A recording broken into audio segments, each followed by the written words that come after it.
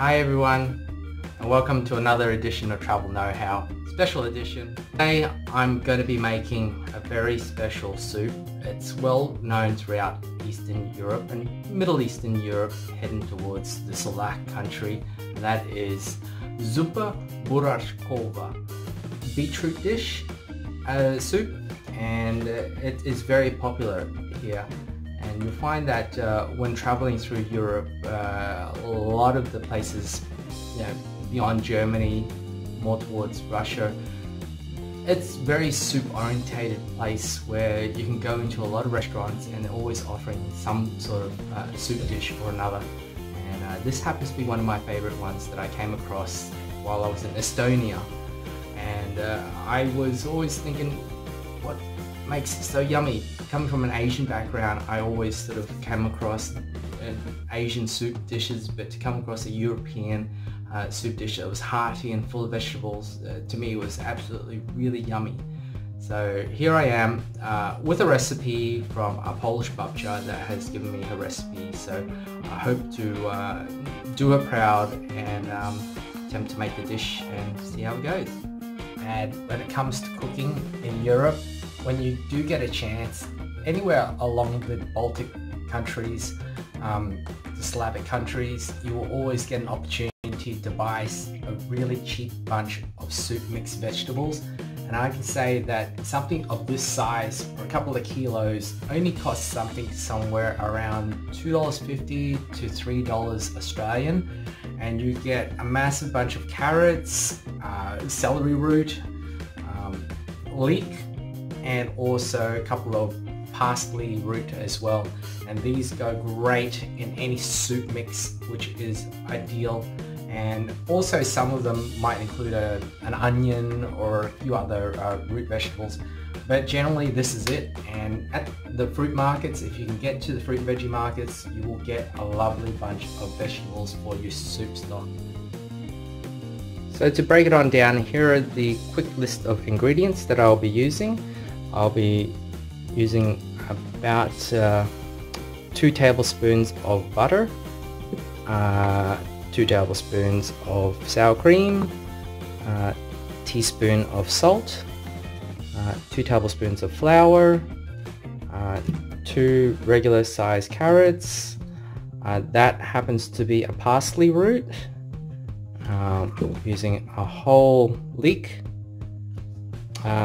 2 regular sized beetroot, 4 small medium potatoes, and 1/4 of a celery root, and that is a full-size celery root itself, so that is absolutely ginormous.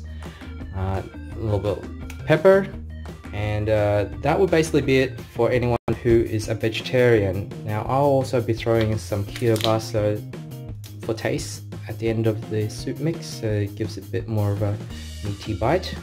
But that's it. So I'll go through and prep all the ingredients. I'm gonna need to boil up the beetroot first for at least a good half hour, but while I'm doing that I will also create the vegetable stock and show you how it's done. You can see here, folks, I have the beetroot in the pot and it is simmering away there. It'll probably take about at least 35-40 minutes to soften up. In the meantime, I've already chopped up the leeks and put the butter in. I will shortly start up the stove here and cook up the leek. Diced all the carrots and the parsley root and also the celery root.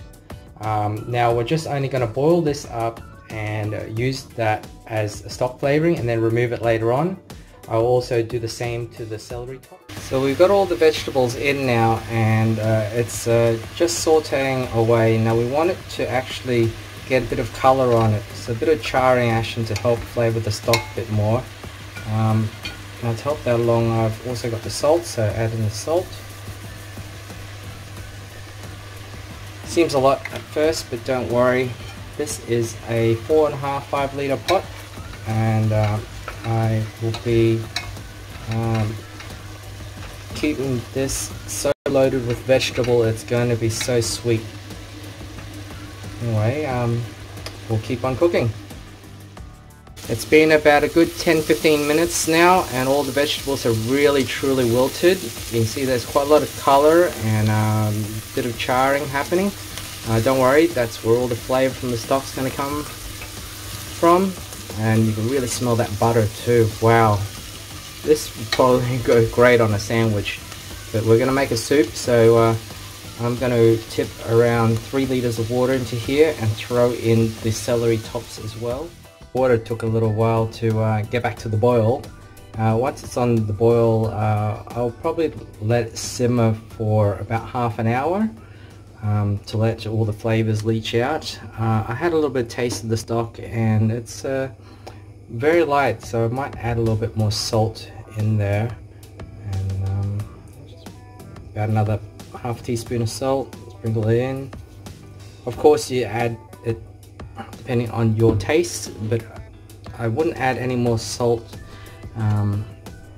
until the vegetables are fully cooked and released all their sweet flavors out. I'm also going to add a bit of pepper, a sprinkle, quarter teaspoon, and yeah, I'll stir it all in and let it go for half an hour. So the soup stock is coming along very nicely, and the beetroot is now well cooked, and I've rinsed it under the tap in cold water and peeled off the skin. Now if you've got a cheese grater, you can also use it to grate, but I'd like everything to be, you know, little dicey bits. I know the soup's going to go cooking for another 20 minutes and everything's going to break down even further, but keep little chunks.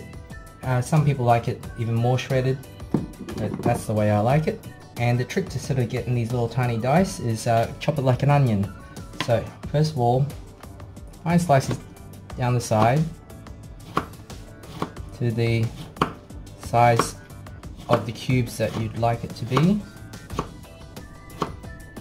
and then slice it down through the side. Let's see, that angle might at this angle. Alright, so slice it down the side like that, lay out there, watch your fingers, up like that, top, and then you come down, there you have it, all little small squares. Like an onion. Little cubes and the little end of the bit, and just chop it up.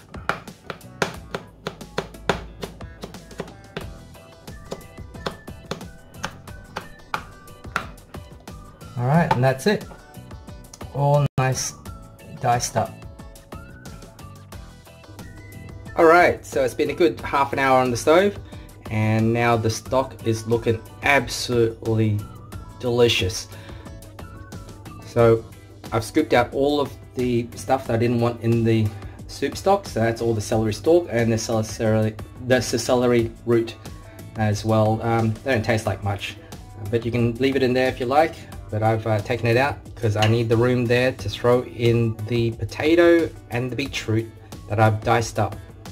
There we go. Now all the beetroot cubes and the potato cubes in there, and the pot is almost full to the brim. So that was the idea of removing all that excess unwanted stock material there. Alright, so while that pot is bubbling away there, we're going to let it bubble for like another 20 minutes or until the potatoes start softening up and breaking down. Now over here I'm going to make a quick rouge to thicken up the sauce there. I've added a tablespoon of butter, and I am also going to tip in that flour, stir it up,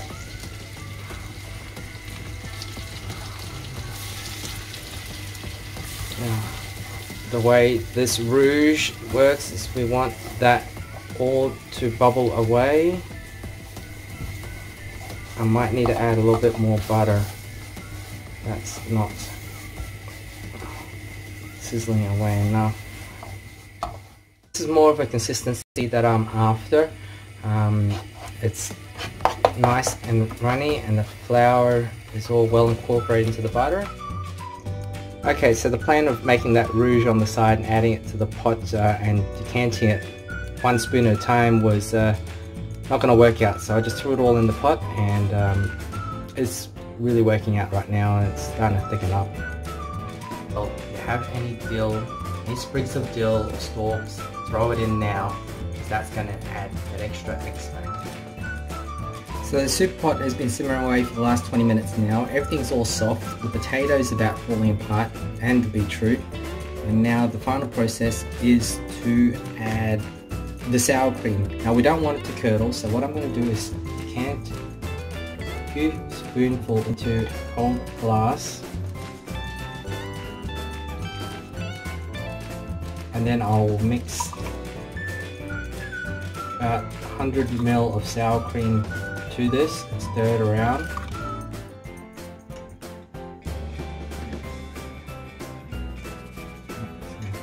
Incorporate there. This is going to prevent the sour cream from separating. Pull it all down.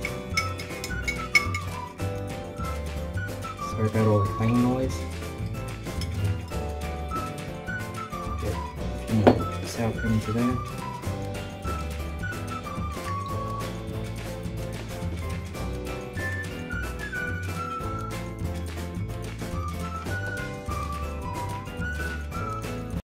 Now obviously you will add as much or as little sour cream into the soup mix as you like. Obviously if you like that rich creamy taste to the soup, you add a little bit more. There's even some other recipes that suggest you to add chunks of cheese into the mix to help enrich the flavour. I can tell you that soup stock right now tastes so delicious. Okay, so that's well mixed up into the pot. I will now gradually pour it in as I'm stirring.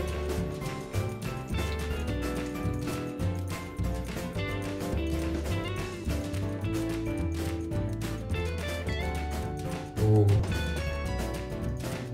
that's really come nice.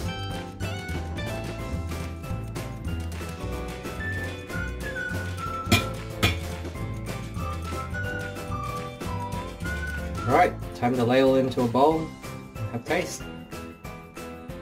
And there we have it, folks, soup all done. Now I'm just going to lightly garnish it with a bit of sprinkling of dill.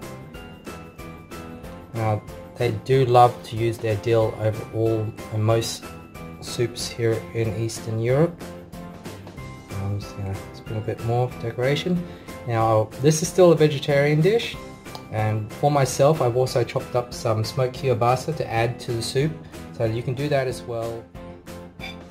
Buraczkowa, Zupa Buraczkowa. So, let's have a taste.